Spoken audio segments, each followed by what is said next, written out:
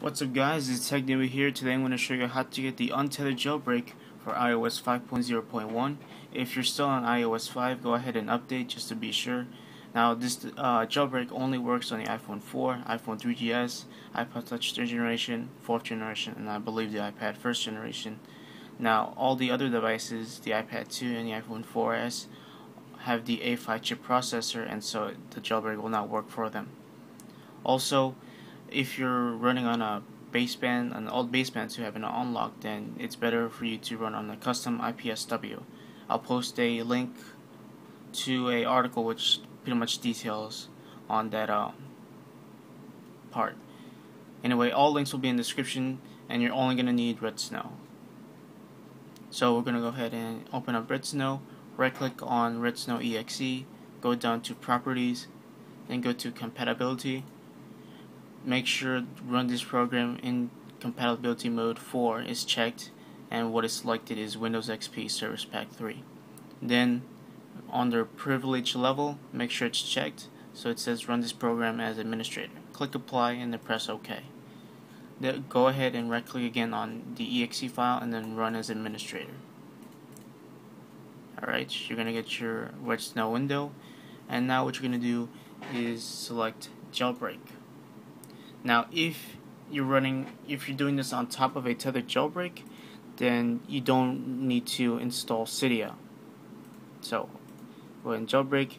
It's going to tell you to make sure your device is turned off and is plugged in. So I'm going to go ahead and turn off my iPhone 3GS.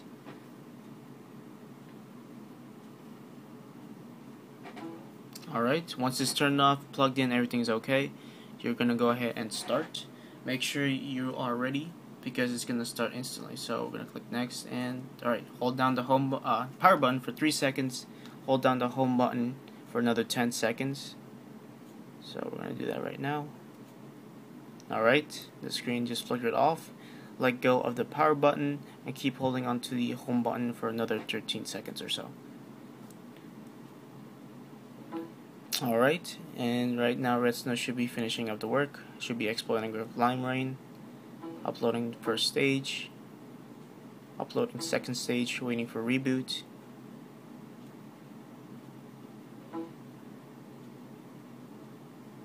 Alright, now it's processing the jailbreak. Of course, if you already uploaded your own IPSW in the extras, then you're not going to get this window. But for now, it's doing this because it did not upload the IPSW. You don't need to worry about it. Alright, you can pretty much let go of the home button. Now we're going to go ahead and make sure install Cydia is checked. Now if you're running on a tethered jailbreak and you ran this jailbreak over, then you can simply just uncheck it. And everything else is pretty much normal. You're going to click next, and then it's going to be waiting for reboot. And on the iPhone screen, it should be the hard drive with the arrow facing down. So I'm going to turn off flash, and we're just going to wait for the iPhone to boot up. Let Red Snow finish up, and there we go, now it's done. So we can go ahead and close out of Red Snow and focus now on the iPhone.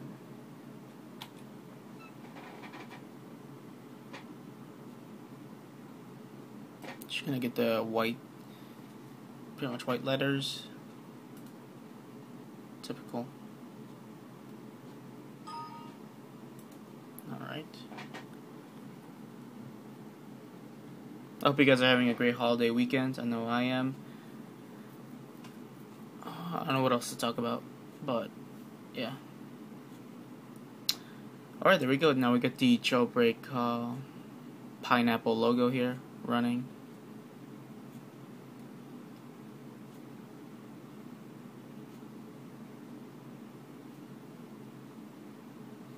Alright, and I guess we should have the Apple logo now.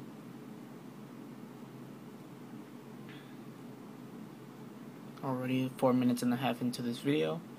Doesn't really take that long.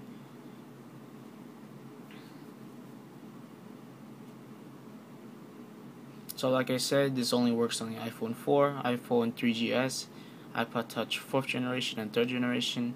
Now if you want to consider the newest iPod as the 5th generation, then I guess you can include that, but since the only difference between the 4th generation and the 5th generation is just the white model, then you shouldn't really consider it as a new generation. Alright, we're at the lock screen right now. Alright, and it should be Cydia right there. Hold on, let me just take out of its dock. Alright, so we're going to see there is Cydia. We're going to tap on Cydia. It's going to be preparing the file system. Cydia will exit when complete. So we're just going to let it finish what it's doing.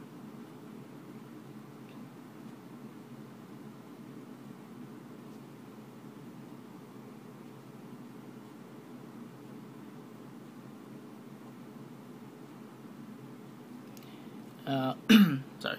And as for the iPhone 4S and iPad 2 jailbreak, they have been jailbroken, but they're trying to fix some bugs and trying to make it more stable, so that way it'll have a perfect public release and not any bugs or glitches that could cause harm to the iPhone 4S or iPad 2. I believe Pod 2G is the one working on the iPhone 4S and iPad 2 jailbreak along with the Chronic team, I believe. Yeah. Alright, storage almost full. You can manage. I don't know why it says it's full. It's completely empty, but okay. I'll just ignore that for now. I'm already 6 minutes in. You can go ahead and skip this part. I'll probably post an annotation note telling you when to skip forward. But for now, I guess I'll just be talking to you. Cydia will exit.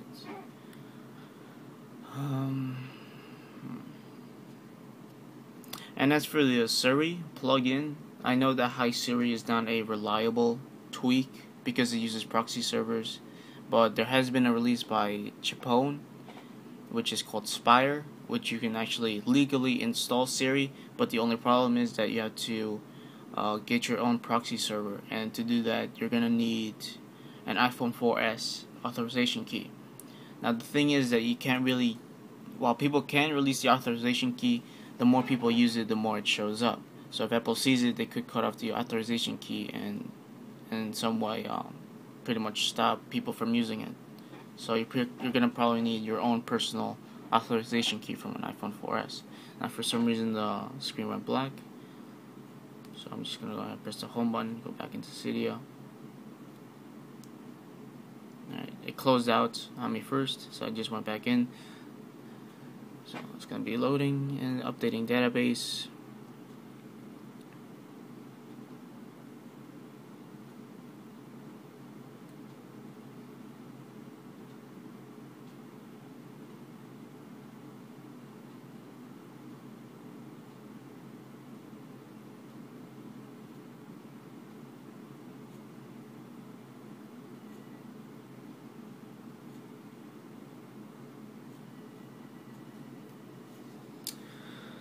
Okay, downloading packages, down packages. Let's go to changes real quick.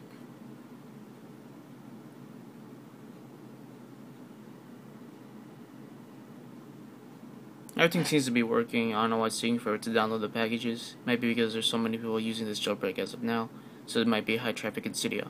But the point is we got Cydia running, so we're gonna go ahead and turn off the iPhone, just to be sure this is an untethered jailbreak, and then we're going to turn it back on.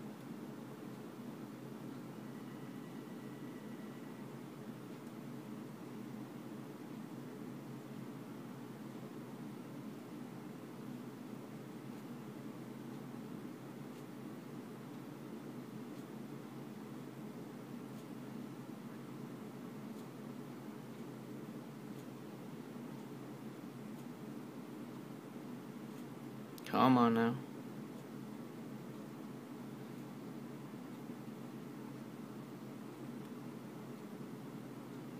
There we go. Got the lock screen. Slide to unlock. If it would let me slide to unlock and not freeze up. There we go. And yeah, that is the untethered jailbreak for the iPhone and the iPod Touch running on iOS 5.0.1. If you still get that white or blank Cydia icon, just simply turn it off and turn it back on. But yeah, that's about it, guys. If you have any more questions, please post a comment. If you like this video, please rate it up. And if you want to see more videos like this one, please subscribe. I'll have more on this jailbreak, including some top tweaks for iOS 5 later on. And yeah, that's about it, guys. I hope you enjoyed this video. See ya.